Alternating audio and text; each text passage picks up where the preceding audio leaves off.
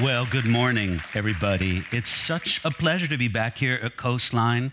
I want to thank Pastor Neil, Pastor John for their very gracious invitation to bring me back out for yesterday, which I was so blessed. I was surprised so many of y'all came out for that. And I thought we had a wonderful time yesterday morning, and it's a real privilege for me to be able to come here and to just kind of parachute into the teaching you're doing through the book of Revelation and to take on Revelation chapter 10. But before I do that, I do just want to say briefly, thank you. Now, since I've been here before, and it's my habit to do it just about everywhere I go, normally before I speak, I just ask if people could remember to make mention in prayer for the work I do with the Bible commentary, especially the work we do in translating it. And I assume that I've said that before here at Coastline, and because I just want to say thank you, because I really believe God's answering those prayers.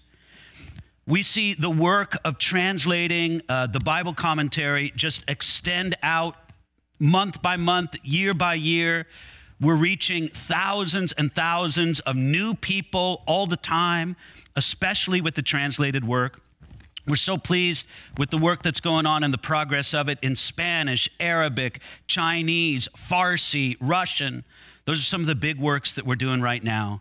And so again, I just want to thank you. And I would not mind if you continue just to make mention in prayer. Just say, when you think of it, Lord bless Pastor David and the work of enduring word, especially the translation work.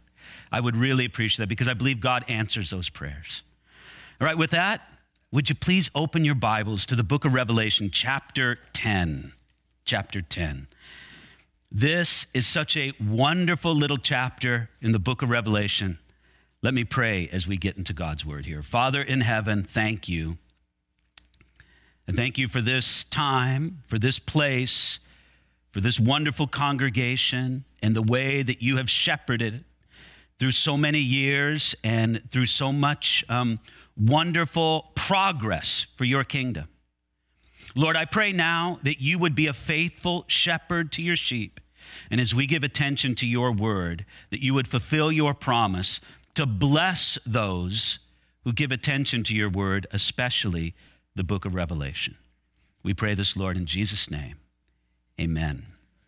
Let me just start off. Revelation chapter 10, verse 1.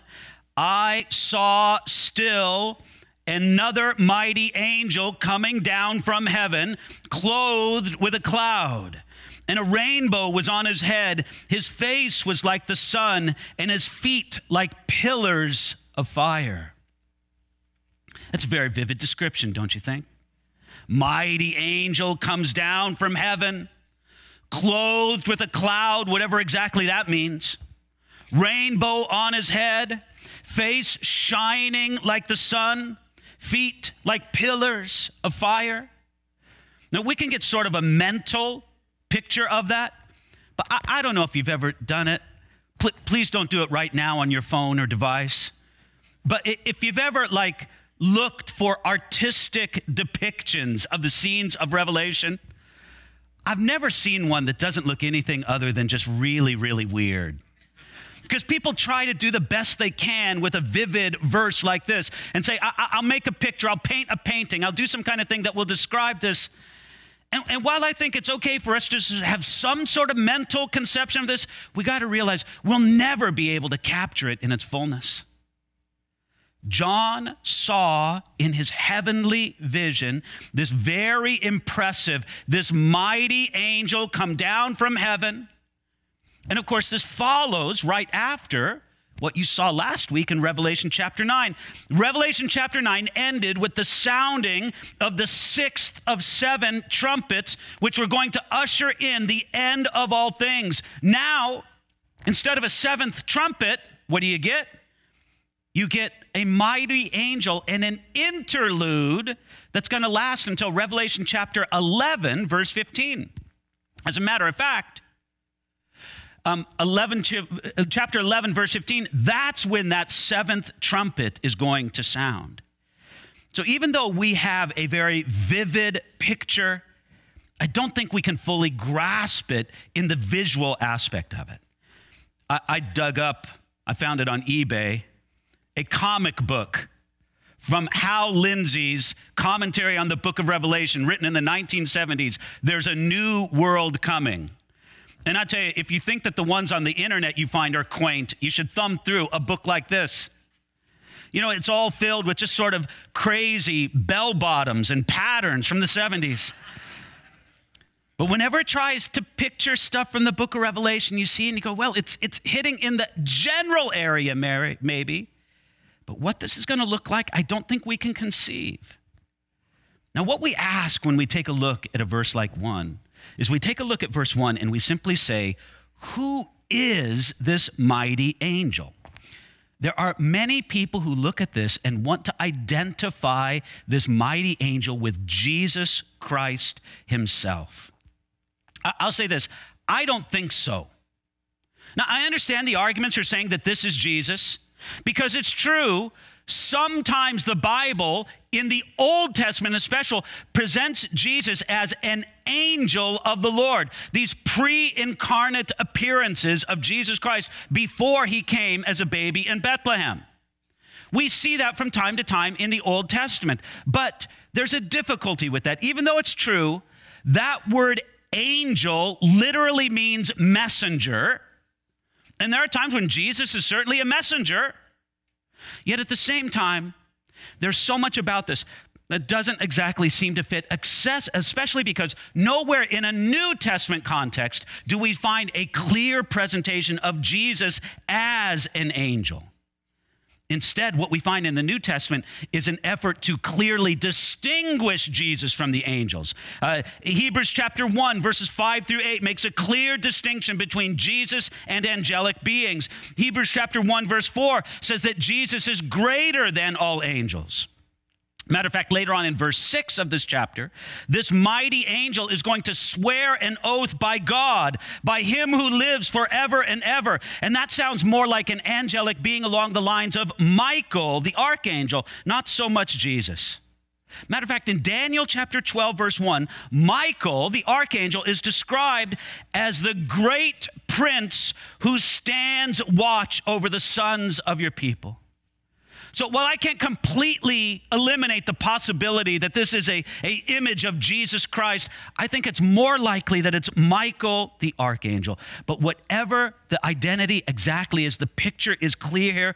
This is an angel who's come from the very presence of God, and it's exerting their authority over heaven and earth. If you notice this, it says very plainly here, it says that he's clothed with a cloud, rainbow on his head, face is like the sun, and his feet like pillars of fire.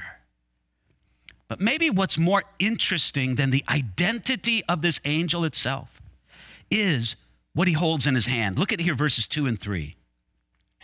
He had a little book open in his hand, and he set his right foot on the sea and his left foot on the land, and cried with a loud voice, as when a lion roars. And when he cried out, 7 thunders uttered their voices. So this angel has in his hand a little book open in his hand.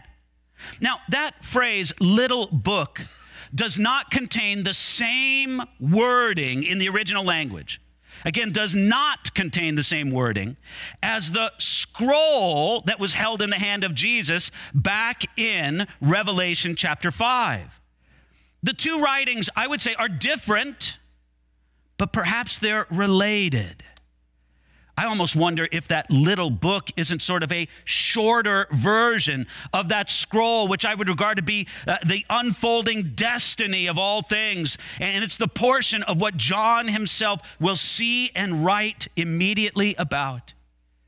This angel is holding open a book, I believe, that would describe how God is going to unfold his plan in the coming stages of the book of Revelation.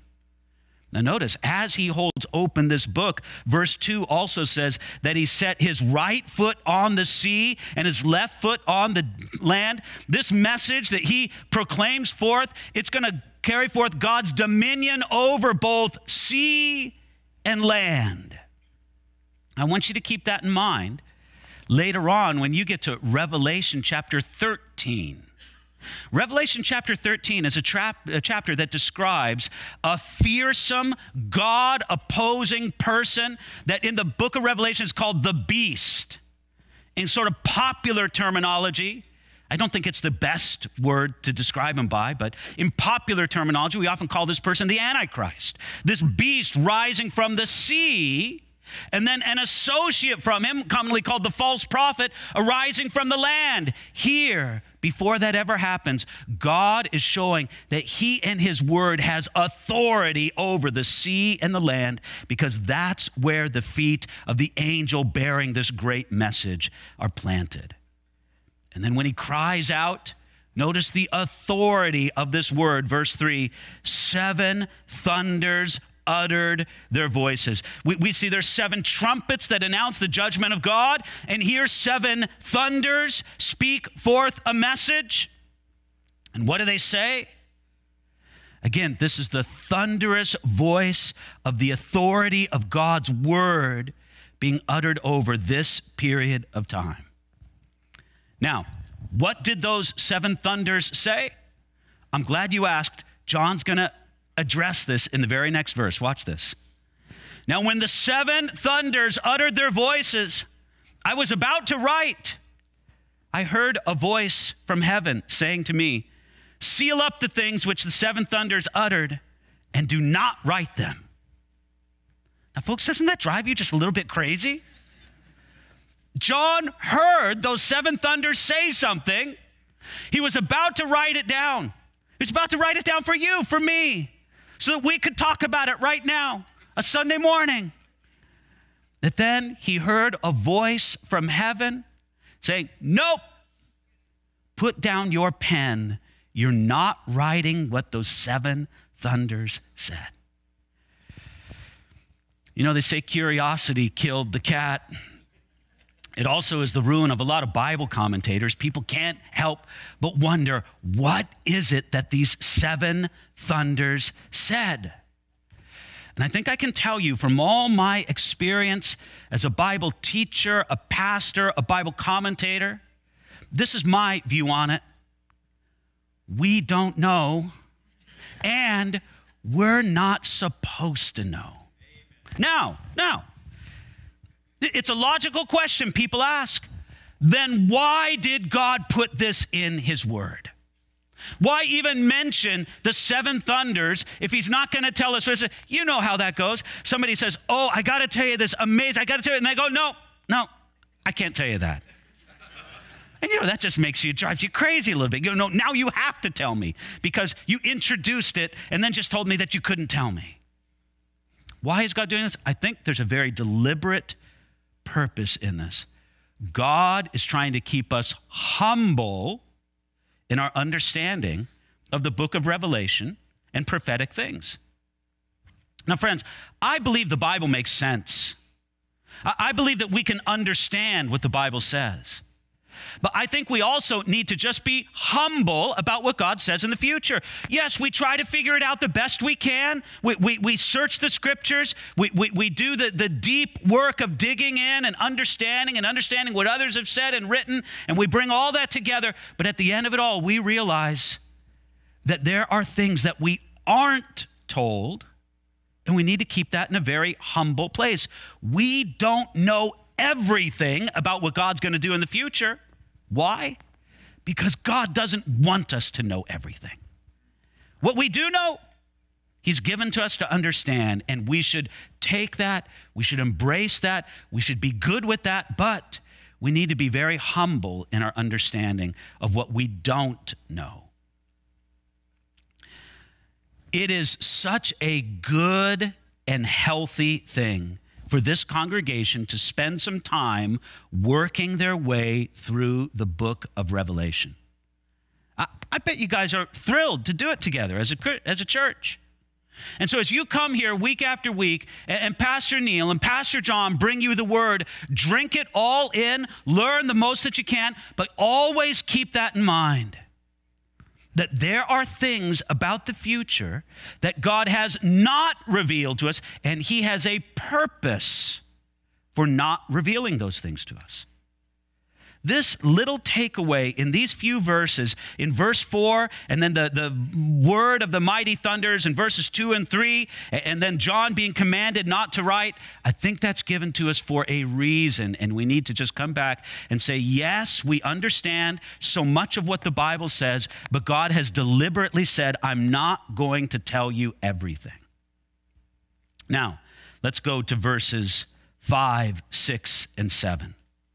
We read, the angel whom I saw standing on the sea and on the land raised up his hand to heaven and swore by him who lives forever and ever, who created heaven and the things that are in it, the earth and the things that are in it, and the sea and the things that are in it, that there should be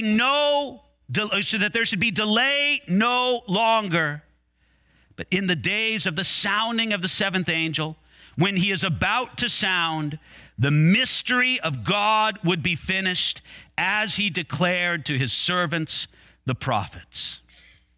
Now I want you to understand, here we have this same great, mighty angel standing on the sea and standing on the land. He, in a solemn oath, even raising his hand, he's swearing by the Lord in heaven, swore an oath, saying that there will be no more delay.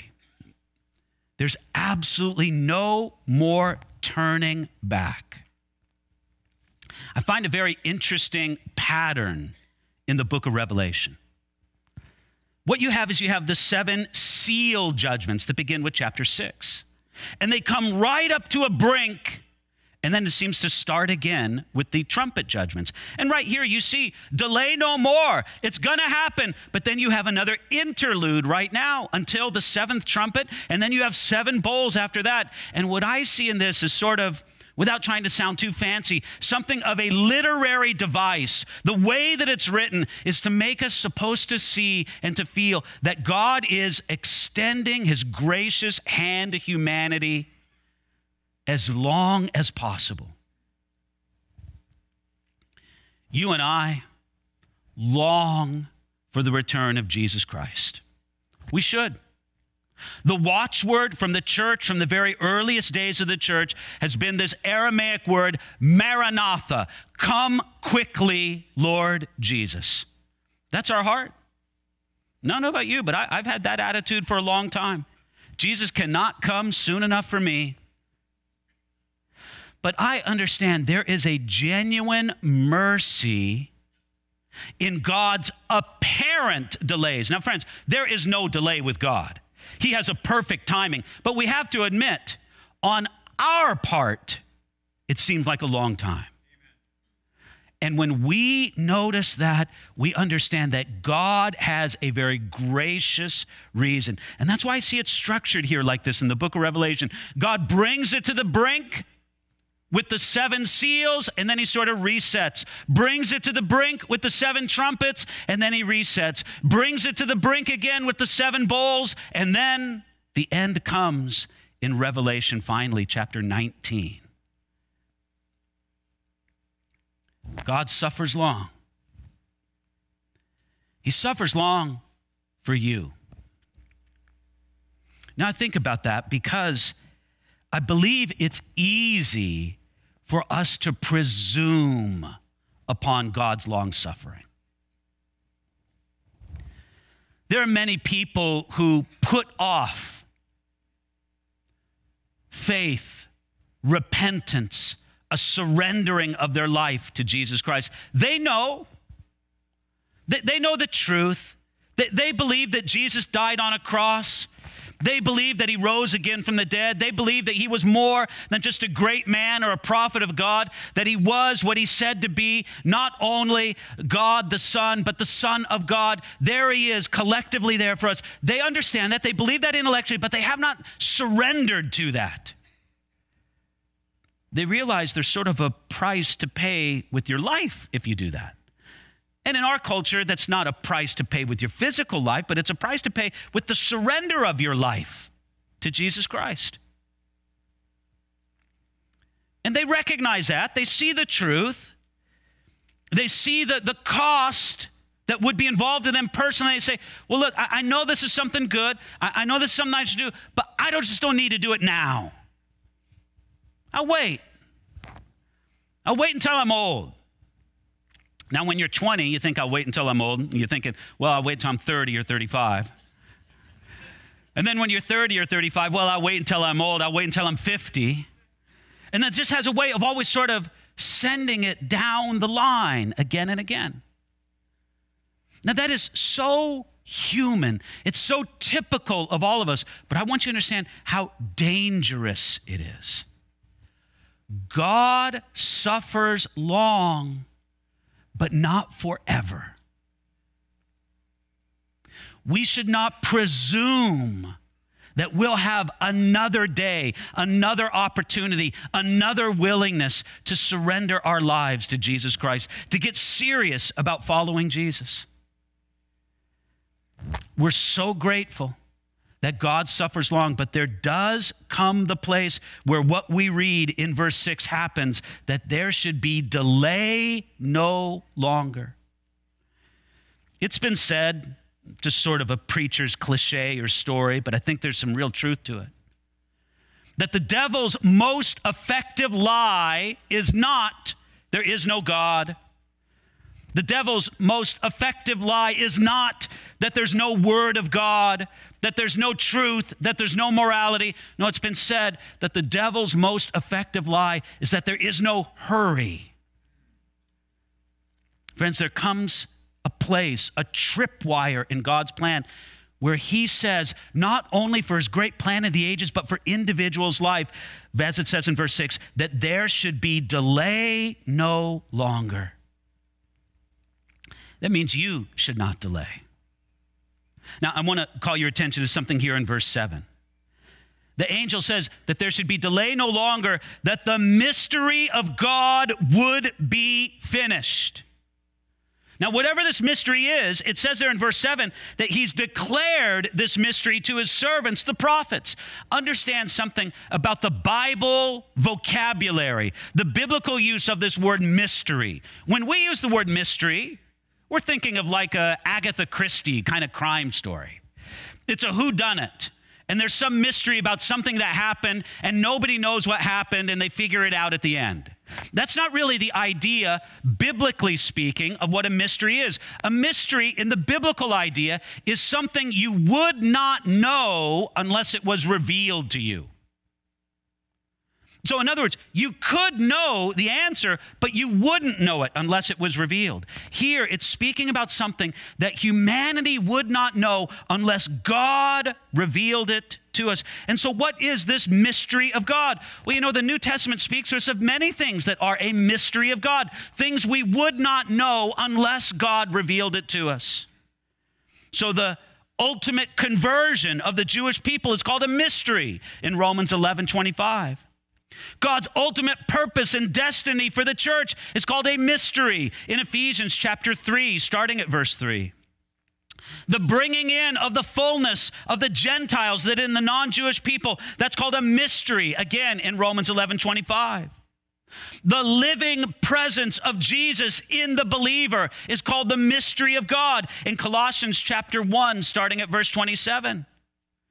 And the gospel itself is called the mystery of Christ in Colossians chapter 4, verse 3. These are all things that we wouldn't figure out on our own. God had to reveal it to us.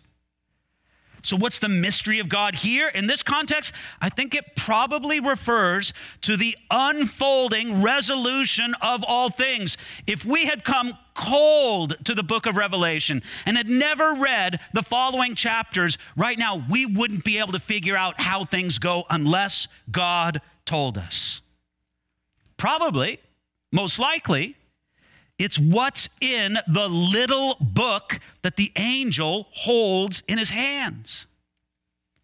And I wonder if that mystery does not also contain in it, because these themes are so real in the book of Revelation, I wonder if that mystery does not contain in it the answer to the great question, why does God allow Satan and why does God allow mankind to rebel and go their own way? The idea may be that this question, this unanswered mystery, is coming to an end under the rule of Jesus. God is beginning the end of all things, the resolution of all things, the gathering together, the summing up of all things into Jesus. Friends, God freely acknowledges that today is full of mysteries, but it's not always going to be so. There will come a day when all the questions of this age will be answered. And we can come reverently to the God who holds the answer to every one of those questions. All right, so we have this image through the first 7 verses. This mighty angel straddling land and sea, holding the little book in his hand, proclaiming out with 7 thunders. John's told, don't write those down. Now look at what happens starting at verse 8. We have a little story about John in the little book. Verses 8 and 9. Then the voice which I heard from heaven spoke to me again and said, go take the little book which is open in the hand of the angel who stands on the sea and on the earth. So I went to the angel and said to him, give me the little book. By the way, don't you think it's a little scary asking a mighty angel for that? Give me the little book. And he said to me, take and eat it. It'll make your stomach bitter, but it will be as sweet as honey in your mouth. That's kind of remarkable. First of all, that God told John to do something very audacious. Excuse me, Mr. Angel, may I have that little book that's in your hand? And then the angel says, what? Well, take it, but you got to eat it. I wonder if John's, well, I just preferred if I could just read it. Thank you very much. John was commanded to take that little book and actually eat it. Now, again, this is happening in a vision that John has. But notice, because John was invited to take the little book, some people take this to say that God never forces his revelation on anyone. I like that picture. God stands before and says, hey, you, take this book. You're supposed to come? Okay, I would like to take this book. Okay, well, if you take it, you're going to have to eat it. You're going to have to bring it into your innermost being. You're going to have to take it seriously. Being adjacent or beside the Bible isn't going to help you much. You've got to eat it. You've got to read it. You've got to take it within yourself. That's what John was commanded to do. Matter of fact, after the pattern of Old Testament prophets who were also given scrolls to eat, and the picture is clear. Take this word of God and receive it into your innermost being. And so then John does exactly what the angel told him to do. Look at it here. In verse 10, it says, then I took the little book out of the angel's hand and ate it. And it was as sweet as honey in my mouth, but when I had eaten it, my stomach became bitter. And he said to me, you must prophesy again about many peoples, nations, tongues, and kings. Now again, in Ezekiel chapter 3, the first 3 verses of the chapter, the prophet was also commanded to eat a scroll. That was the revelation of God's will for Israel. And when Ezekiel ate that scroll, it was bitter for him. Why? Because God had judgment appointed for the people of Israel at that time in their history. The judgment that would come upon them in and through the Babylonians. And God said to Ezekiel, if you're going to proclaim this word, you have to take it within yourself and you have to experience the sweetness and the bitterness of his word. I'm fascinated that this little book was initially sweet to the taste of John in his mouth, but then it became bitter within his stomach. And the word was simply this. Listen, John, this is bitter in your stomach because, verse 11, you must prophesy again about many peoples, nations, tongues. You have to talk about God's comprehensive plan for all of the world, that God is moving history in a definite direction.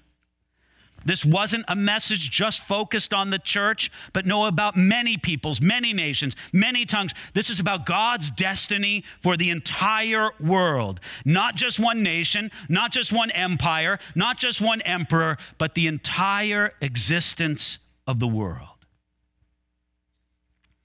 Now, again, I'm fascinated by this whole picture of it being sweet as honey in the mouth, but when he had eaten it, it became bitter in his stomach. Friends, there is something sweet about the Word of God.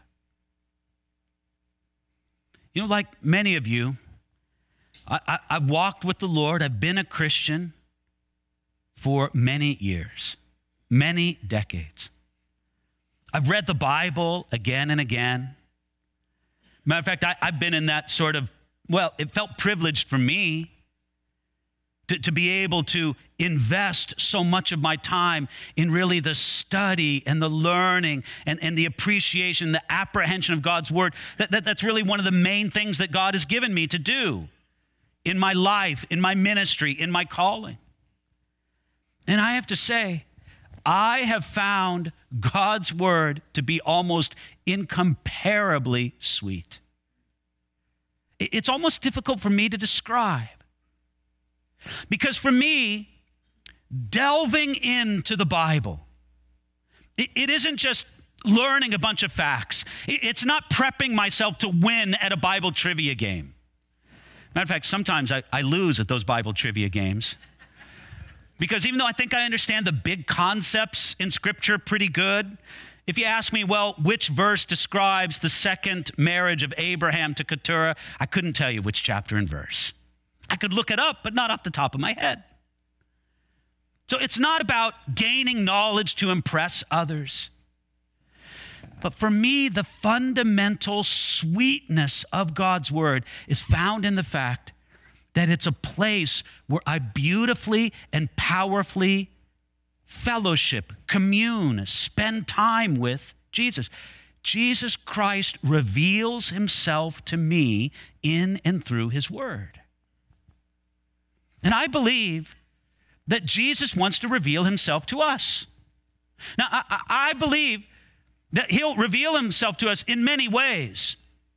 I don't know if you've ever been in prayer, either by yourself or with others, and you can have an experience that's almost transcendent. You've been in worship, and it's almost transcendent. You almost feel as if you're carried away to a different time and place. Listen, I've had that experience again and again as I study, as I meditate, as I put my focus upon the Word of God. There's a sweetness there. As the psalmist says in Psalm 119, he says, "How sweet are your words to my taste, sweeter than honey to my mouth." It's as if the psalmist couldn't even describe how sweet the word of God is. So he says, how sweet. It's as if you don't even know how sweet it is. But friends, there's also something bitter about God's word. The Bible describes tough judgments. It describes hard sacrifices. It describes the laying down of our life to follow our Savior, Jesus Christ. It describes a difficult path for us to walk if we're going to be faithful followers of our Savior. So there's sweet, but there's also bitter. You should thank God that you're part of a congregation where the Word of God is faithfully preached to you, both with the sweet and the bitter. Now, friends, there are some places, some preachers, they only want to focus on the sweet and act as if there is no bitter. And then there's others who only want to focus on the bitter and act as if there is no sweet. The Bible tells us that there's both. And we need to be able to communicate both. There's a story about Charles Spurgeon, that great preacher of Victorian England. He was instructing a group of students in the ministry, and he said to them, he said, listen, when you're talking about the sweetness of God's word, you need to let it be reflected upon your face. You need to just have the radiant face as you're describing the love, the graciousness, the mercy of God. Just let your face be radiant. And then he said, and when you're talking about the judgments of God, the bitter, he said, then your everyday face will do just fine.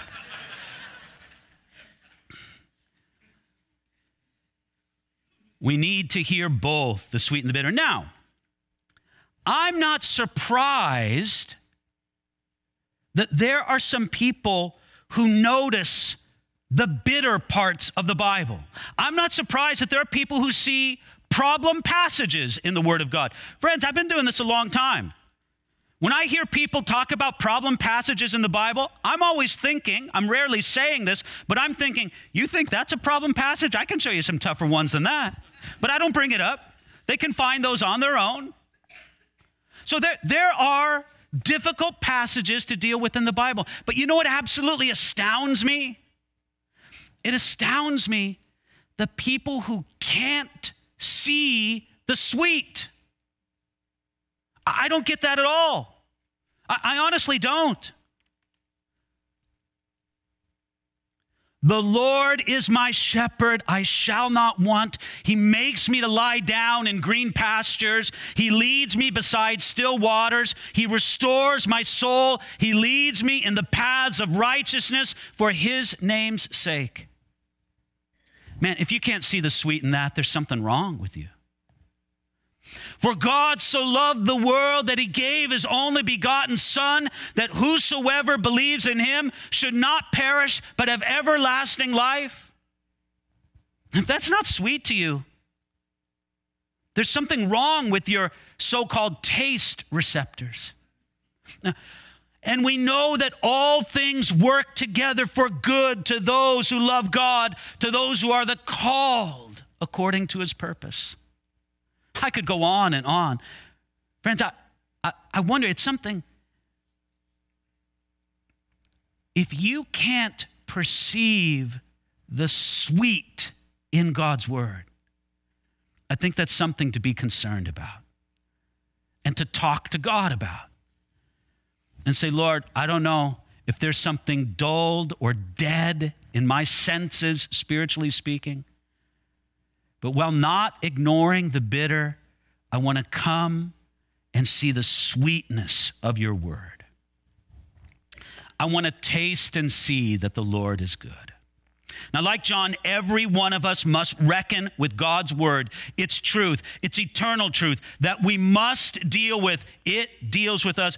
God has a plan of the ages. I think there's some aspect of that in the little book that the angel held in his hand that God was commanding John to eat, that was filled with both sweetness and bitterness. And that's something for us to grab a hold of, at least whatever piece we can.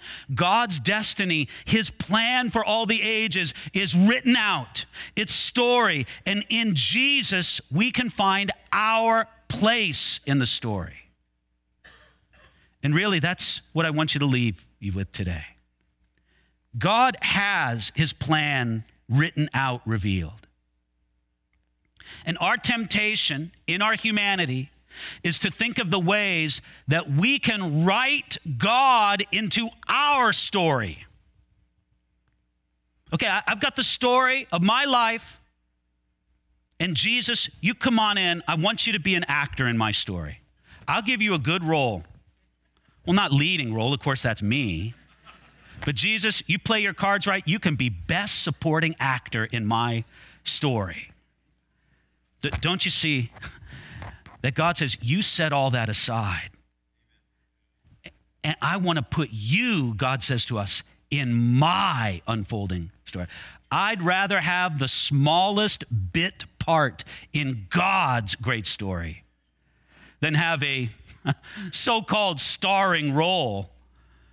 What a pile of ashes that would be in my own story.